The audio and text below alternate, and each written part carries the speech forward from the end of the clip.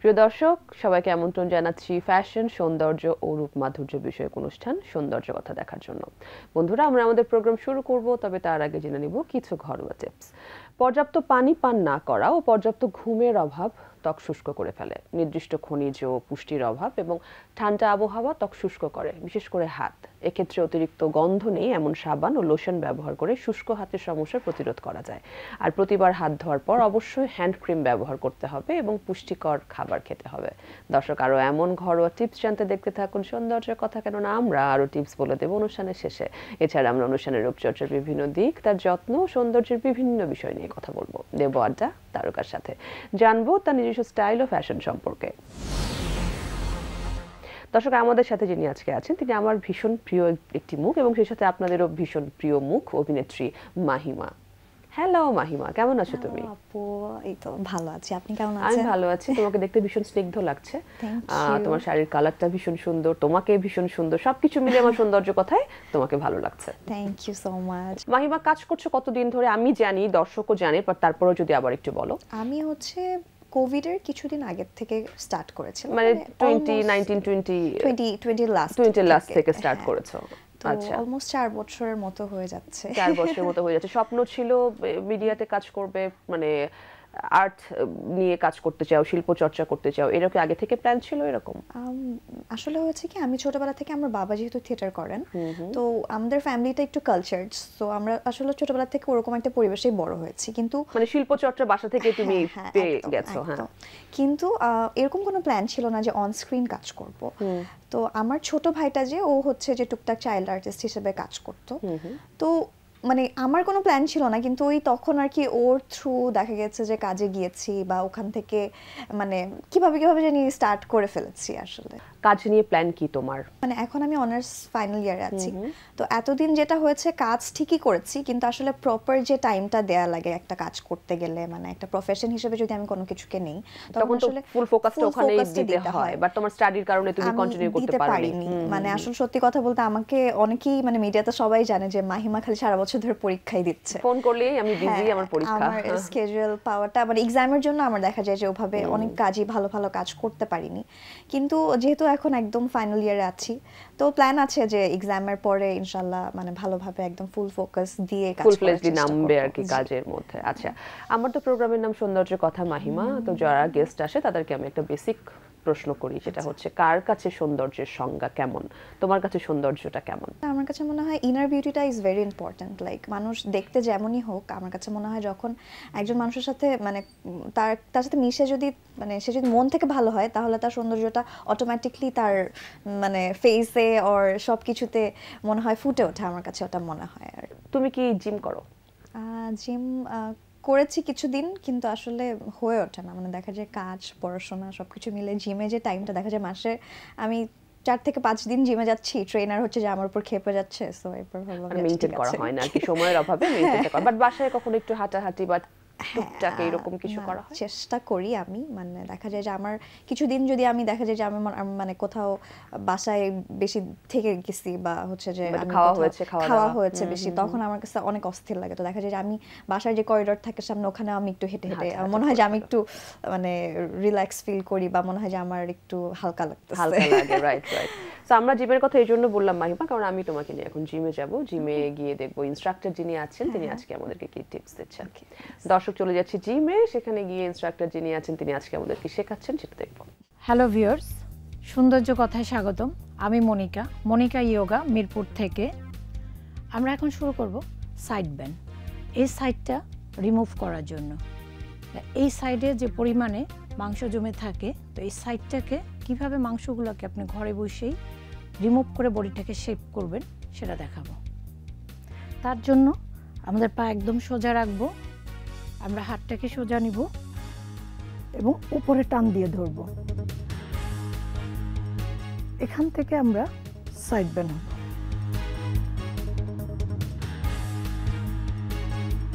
এখান থেকে আস্তে আস্তে করে আমরা একটু ঘুরবো এবং ছাদের দিকে দেখার চেষ্টা করব।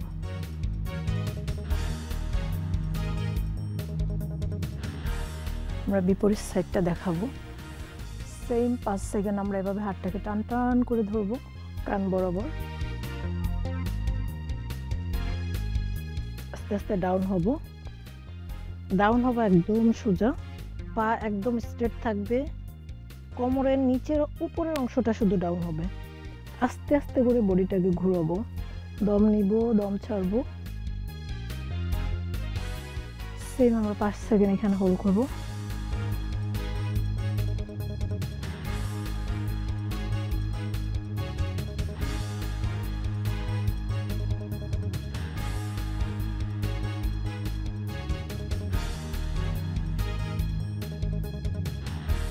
অর্ধজানুশিরা আসন করার পর অবশ্যই মুন্ড আসন করতে হবে। আস্তে আস্তে করে দম নিব, দম ছাড়বো।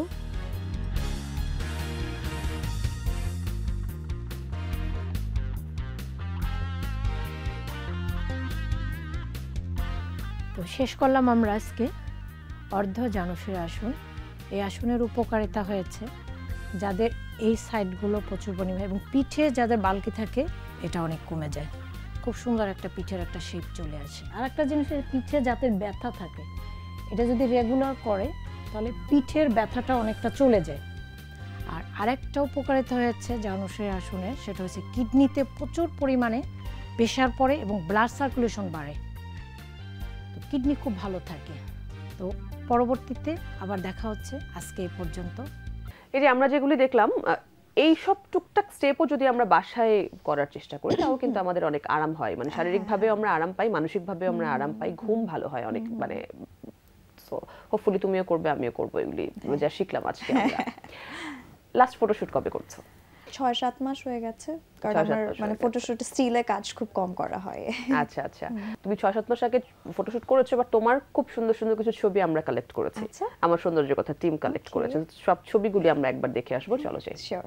দর্শক চলে যাচ্ছি মাহিমার সুন্দর সুন্দর কিছু ছবি দেখতে।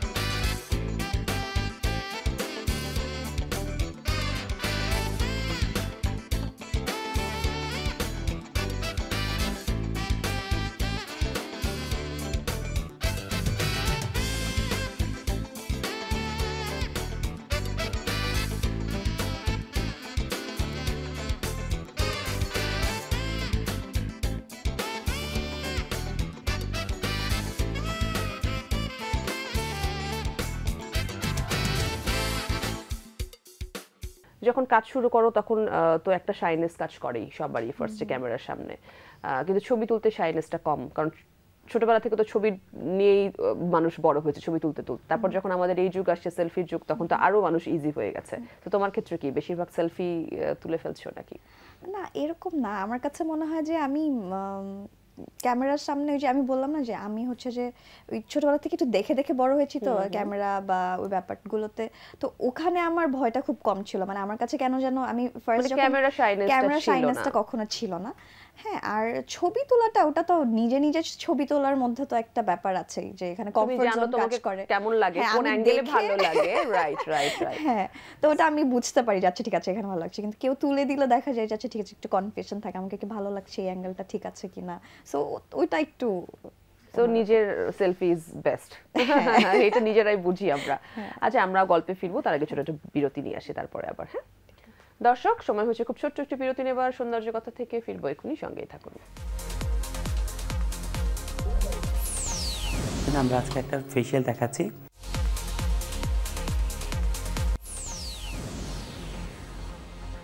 দর্শক, ফিরে এলাম বিরতির পর আপনাদের সবার পছন্দের সৌন্দর্য বিষয়ক অনুষ্ঠান সৌন্দর্য কথায়।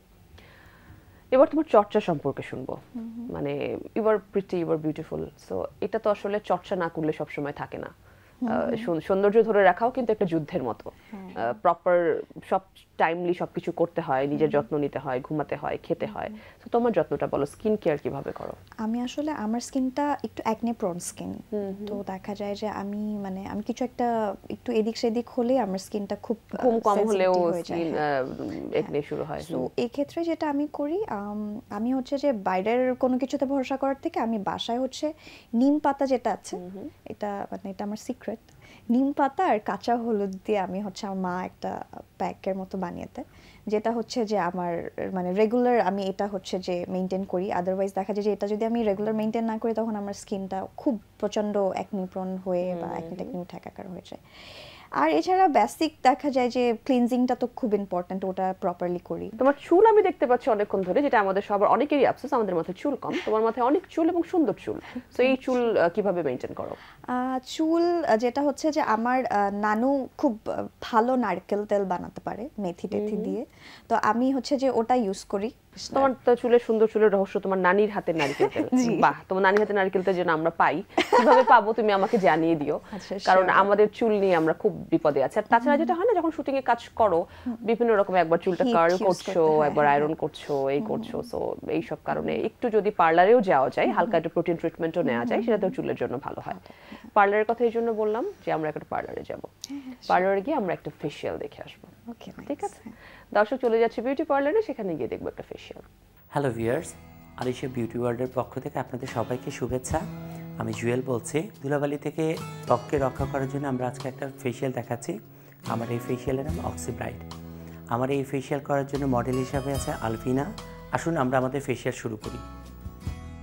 প্রথমে আমরা ভালো করে ওর মুখটা পরিষ্কার করব। পরিষ্কার করার পর আমরা ক্লিনজার করব। এই ক্লিনজারটা করতে হবে ম্যাক্সিমাম 10 মিনিটস।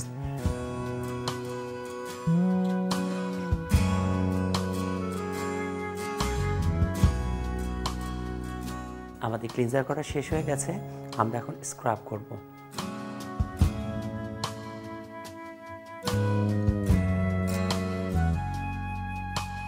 এটা ম্যাক্সিমাম 5 মিনিটস, এর বেশি করাটা ঠিক হবে না। ভিউয়ার্স, আমাদের 5 মিনিট হয়ে গেছে, আমরা এখন স্ক্রাবটা মুছবো। মোছার পরে ওনার ব্ল্যাক হেডসটা বের করব।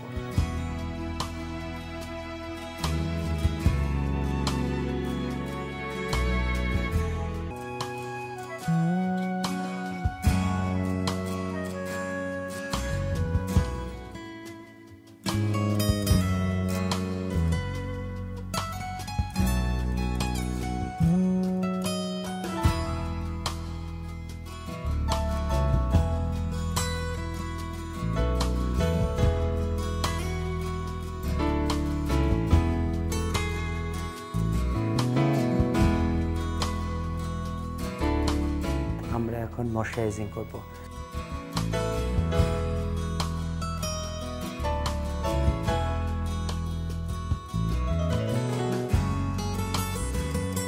আমরা এখন ওনার মুখে প্যাক লাগাবো।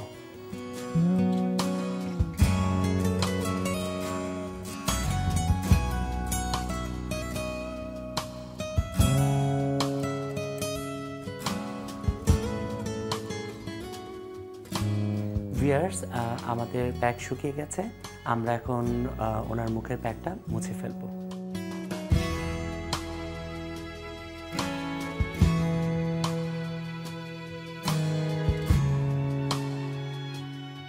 যেহেতু ওনার মুখে প্যাক দিয়েছি, তো প্যাক দেওয়ার পরে মুখটা খুব ড্রাই হয়ে যায়, তার জন্য আমরা ময়শ্চার দিয়ে ওনার ফেশিয়াল শেষ করছি।